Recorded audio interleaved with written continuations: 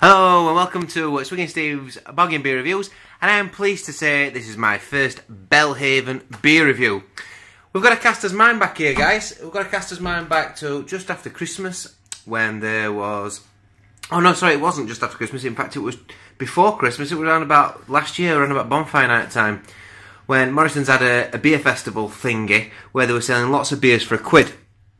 This was one of those beers, and it's been in my garage waiting to be reviewed, but I have been looking forward to this one. It's a golden layered vanilla beer, and I do think it's infused with, it's oak aged ale, and I think it's infused with whiskey as well. I think, anyway. Nice bottle cap with a thistle on it. Those of you that know me know I like my bottle caps. I do collect them.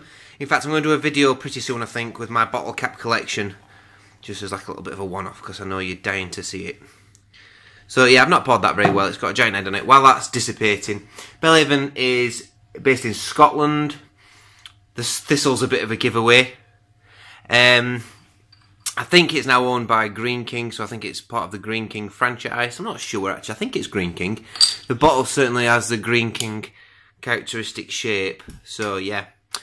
Morrison's did a really good job with this beer festival thing. There were some absolutely fabulous beers.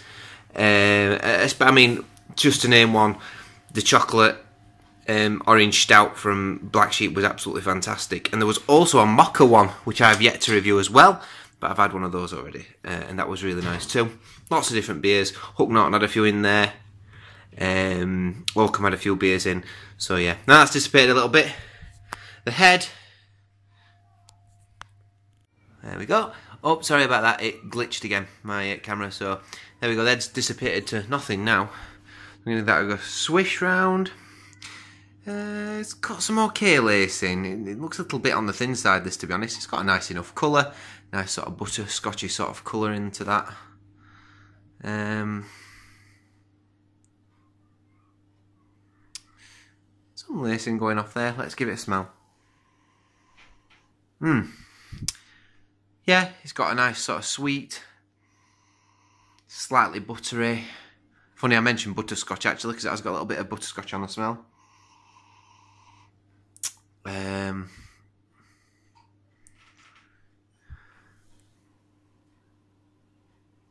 little bit fruity. Slight sort of biscuitness on the backbone of it. And you are just getting a hint of vanilla on it. Just getting a hint of vanilla, and that whiskey's just showing its face. It's very subtle, but it is in there. I won't say it's got a particularly oaky smell, although it is coming through a little bit now. Okay. Here we go. Cheers. See what it tastes like.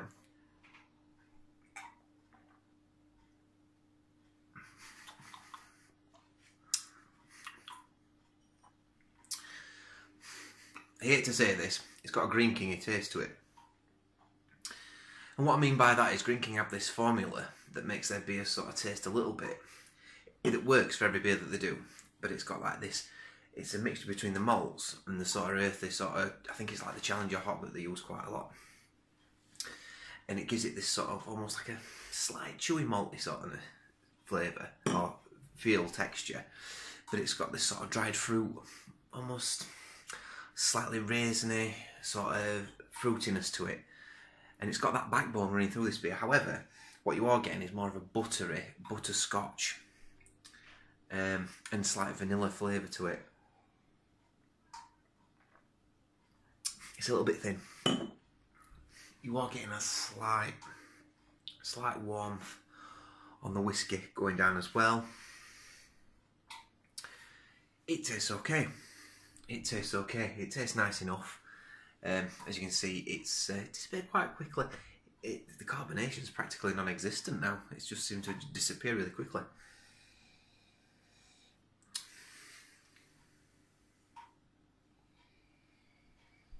It's okay. It's alright. What else am I getting on there?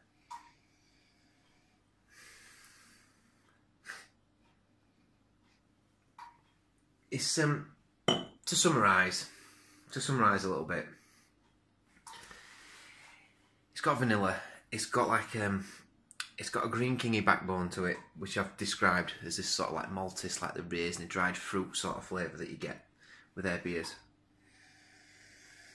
And it's got like a little zazz of whiskey coming through. You know, you're just getting that whiskey aroma coming through, which is a mixture of vanilla and slight lemon zest to it as well.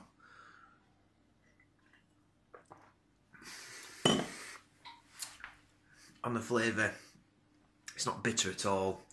It's slightly sweet. It's got quite a thin mouthfeel.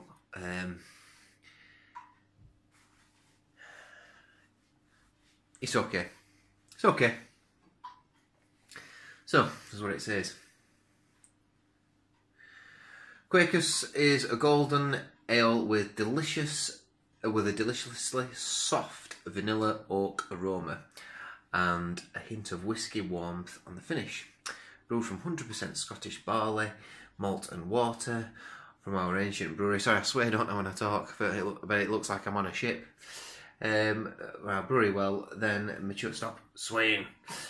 Then matured on oak seasoned with malt whiskey. I think, is it spelled Querkus? Querkus is a smooth, complex beer, sophisticated yet approachable.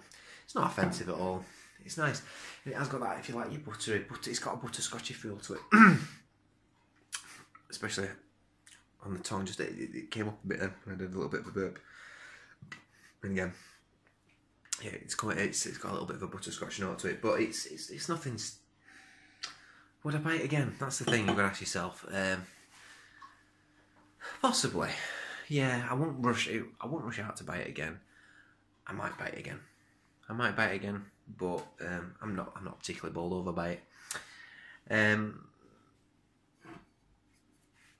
Bellhaven, Querkus, vanilla laid in whiskey. I would like a little bit more of a warmth, I think, from the whiskey for me. A beer with a bit more body to it. I'm not getting much of the oakiness on there. Slightly woody, I suppose, but 4.7%. I'm going to give this 6.5. It came at £1. Bear that in mind. It came in at £1. This at Morrison's on their beer festival range. I'm going to give it 6.5. I'm not going to give it any more than that. I think 6.5 is fair enough for the price. If it wasn't that price, maybe that score would be a bit lower, because it really isn't bowling me over, and I don't think I'd rush out to buy this again. However, I will be trying more Bellhaven stuff. Nice bottle cap, guys. Till next time, I'll see you all later. Please subscribe. Please add me on Twitter. Please add me on YouTube. Please add comments, because I love getting back to people's comments. And I'll see you next time.